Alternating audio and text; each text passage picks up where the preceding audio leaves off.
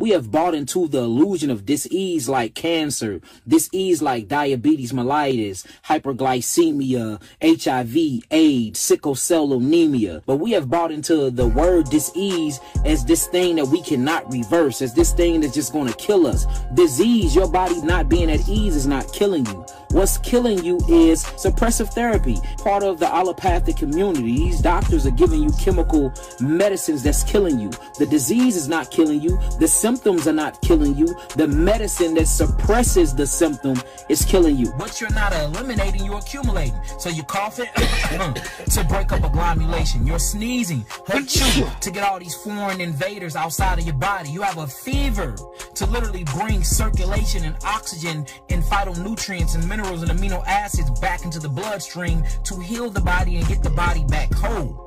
But instead, you think that these symptoms or diseases, because they have lied to you and you have bought into this illusion, you go to the doctor and they give you suppressive medicine therapy, where they literally suppress the healing symptoms of your body. They suppress the detoxification mechanisms of your body, and then you die. Runny nose, boils, tumors, cysts. Bumps on your face is the skin eliminating things from the blood. This is your body way of expressing symptoms by way of detoxification to get the things that's in the body out of the body. Arthritis, or what you call inflammatory disease.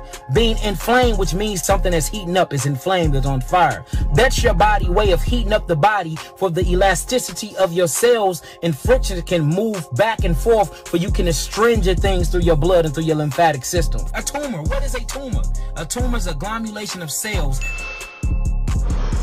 because the cells are too toxic to stay into circulation, because it would change your pH balance and you would die. So what the tumor do? It tries to heal the body by clunking all these dead mutated cells together. A tumor.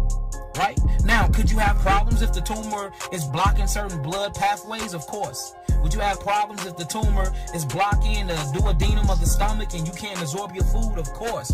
But don't forget the reason why your body created the tumor in the first place. You was already eating too much acidic foods, and these things were building up into the lymphatic system. So instead of keeping it in circulation, the body agglomerated it.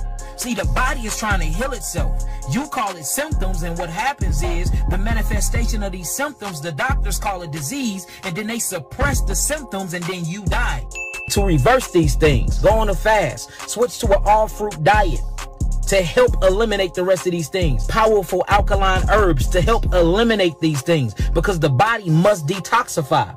Remember, digestion, absorption, utilization, and lastly but not least, which is these symptoms we're talking about, elimination. Whether it be mucus, whether it be pathological entities, whether it be fungus, whether it be excessive complex sugars, whether it be complex amino acids, any of those things. When it's leaving the body, you're going to manifest symptoms. Quit running to the doctors when you manifest symptoms. My body's trying to eliminate. How about I help the body eliminate? Let me drink eliminating drinks, liquids. Let me eat eliminating food. Let me take eliminating herbs. That way I can get it out of my body instead of going to the doctor and have them suppress it in my body. Then I die of the suppressive therapy. Like everyone else, you were born into bondage, born into a prison that you cannot smell or taste or touch.